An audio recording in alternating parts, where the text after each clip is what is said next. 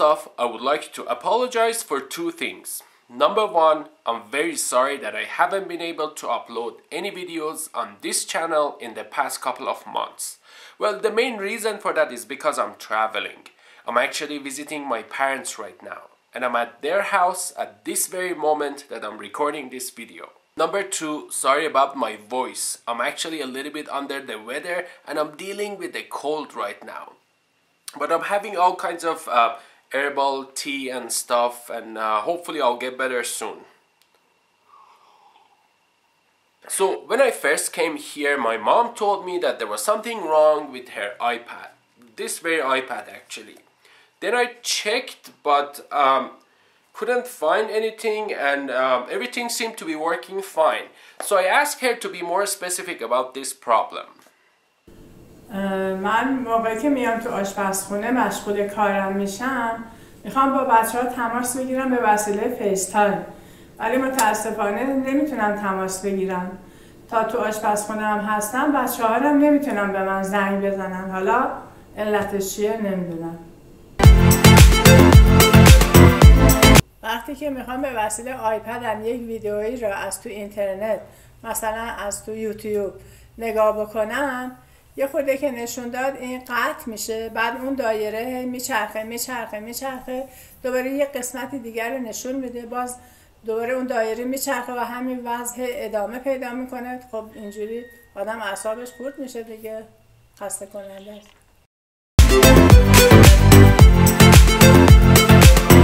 بعضی موقع ها مهم نیست که من کجای خونه باشم، حتی ممکنه نزدیک مودمم باشم، ولی یه دفعه ببینید شبکه قطع میشه و اینترنت از کار میفته. اینه که مجبور میشم مودم از برق بکشم و دوباره بزنم به برق تا شبکه برقرار بشه. این خب یه خورده ناجور آخه. So from what she said, the network engineer side of me tells me that the problem is most likely related to the network or the internet connection, but not the iPad itself. So I'll keep that in mind as I want to start troubleshooting. But the YouTuber side of me tells me that I should record it as I'm troubleshooting so I can make a video about it and share it with you on YouTube. Hopefully it can help somebody with similar problems like this. But before we start, I just want to say something here real quick. As I said in the beginning of this video, I have not been able to upload any videos on this channel for a while. You already know that my channel is sort of a tech channel which is more focused on computer networking. So the videos that I upload here are in that area. But every now and again, I might have some videos that I would call them non-tech videos. For example, if I travel somewhere and visit a new place, I might want to be able to make a video about that place and share it with people on YouTube. Or let's say if I decide to vlog at some point. I don't think if those videos would fit my current channel here, because the audience here are expecting to see my computer networking video. And that's actually why I started a whole new YouTube channel for my non-tech videos. Yay! I have already uploaded some videos there, and I would really appreciate it if you have a look at my new channel and let me know what you think. The link is in the video description, by the way. If you find it interesting, please feel free to subscribe too, because it's a young channel and it only has around 160 subscribers right now. I'm actually planning to upload regularly either on the new channel or here on my main channel. Tech videos here, non-tech videos there. Okay. Thank you so much for listening. Now let's get this started.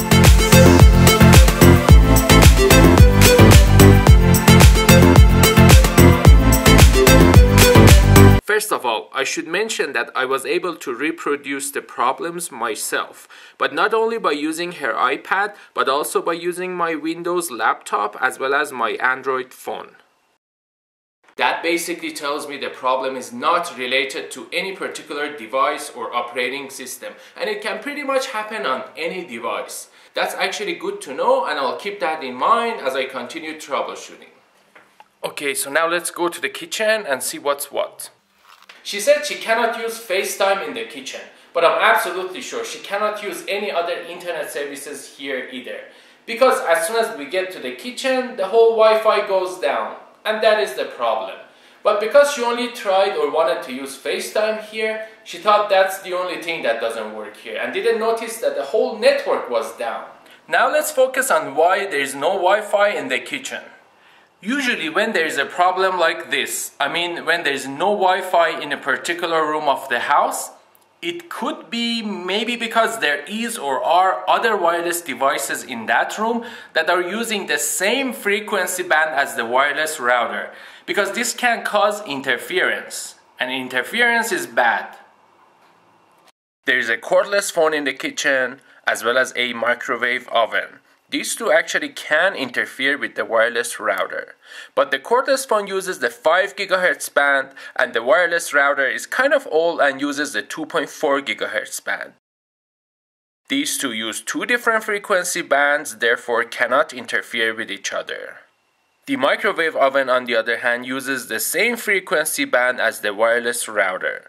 But the thing is that they actually rarely use it here. And even when it is powered off, there is still no Wi-Fi here. So the microwave oven cannot be the problem either. I have installed a Wi-Fi analyzer app on my phone. This app should scan the environment and show me the available wireless networks around me. I want to check out the channel utilization here in my area and see if our Wi-Fi is maybe on a crowded channel. Because if there are many people using the same channel for their Wi-Fi, then they can interfere with each other, which is not good. But it looks like the channel is not crowded at all. Another thing that we can see here is the signal strength. As you can see, when I'm close to the router, the number is higher than -40, which is great. But when I'm in the kitchen, it is less than -70, which is bad. I can pretty much conclude that the wireless router is just too far from the kitchen. And that's why the wireless network cannot actually reach the kitchen. The router is installed in a far corner of the house in one of the bedrooms. And the Wi-Fi can pretty much cover all the bedrooms as well as the living room, but not the kitchen. One way to fix this is actually to use a secondary wireless router and set it up as an access point or a repeater. I actually have some videos on those subjects and the links to those videos are in the video description right below the like button. Now let's have a look at the picture again. You can see here that the router is actually installed too close to the corner of the house. It has omnidirectional antennas. That actually means it would broadcast equally in all directions horizontally, which again it means it would be best to set it somewhere in the center of the house rather than where it is right now. Because right now I'm kind of wasting my Wi-Fi by sending it outside the house, which actually leaves me with no coverage in the kitchen area. So I just put the router in the living room and that fixed the problem number 1. But just keep in mind that sometimes the house might be too big for a single wireless router. And even when you set it in the center of the house, it might still not be able to cover the whole house. And using 2 or more wireless routers might be necessary. But in my case, using one was enough and did the job. Now let's talk about the second problem, which is the videos keep buffering and pausing all the time. This actually right off the bat tells me that probably the network or internet is not fast enough, and that is actually why it takes a long time to download and play even a small portion of the video.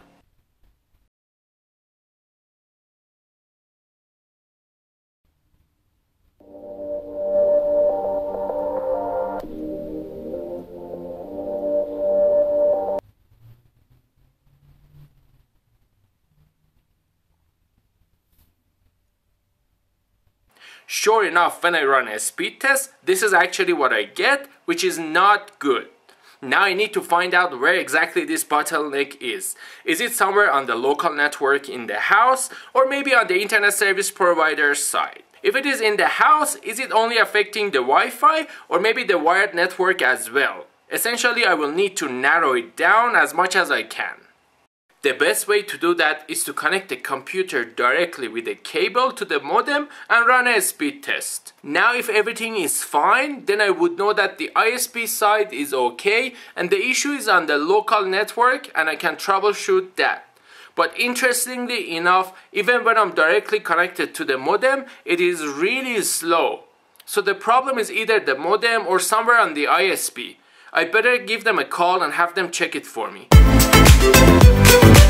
It seems like the internet plan that they're on is literally the slowest available ADSL speed in this area. They've been using this for I guess more than 10 years and never upgraded it to anything faster. I just upgraded them to this plan, which is going to be more than enough for what they do, and as you can see, it has fixed the YouTube video issue.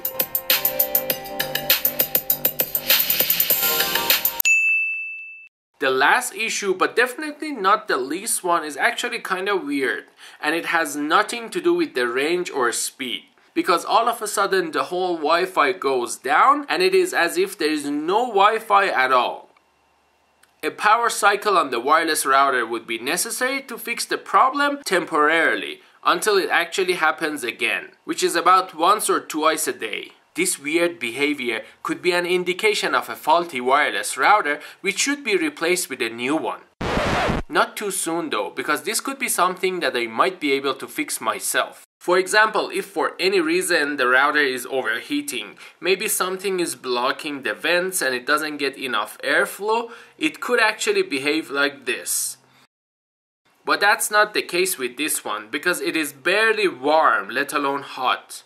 Some wireless routers, when you log into their setup page, you can actually see the CPU temperature. This is gonna give us a better idea of how hot the inside is. But as I said, this one is way cooler than the most of the wireless routers that I've had, so I don't think heat is the problem here. Another time that we might see the same behavior is actually when a wireless router is overloaded. For example, let's say a wireless router is using a very crowded channel to broadcast its Wi-Fi. And there are also too many wireless clients connected to the router. Such a router with such conditions can freeze at any time. But in this case, there are only 3 wireless clients connected to the router, which is basically nothing. The wireless router is also using channel 11, which as we saw earlier looks like to be in a very good shape. The next thing I would check is the firmware, because it could be a bug on the firmware that is actually causing this weird behavior. It is always a good practice to make sure the latest firmware is installed on the wireless router. So if there is a bug, chances are they have fixed it in the newest version of the firmware. This particular router seems to be on the factory firmware and has never been updated. So I'm gonna do that and see what happens.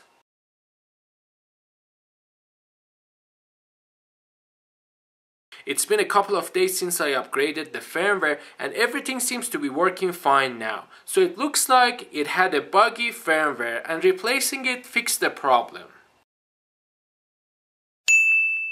But if upgrading the firmware doesn't do the trick, then it could be a hardware issue. And if it is still under warranty, maybe they can fix it for us. Otherwise, it might be the time to buy a new wireless router.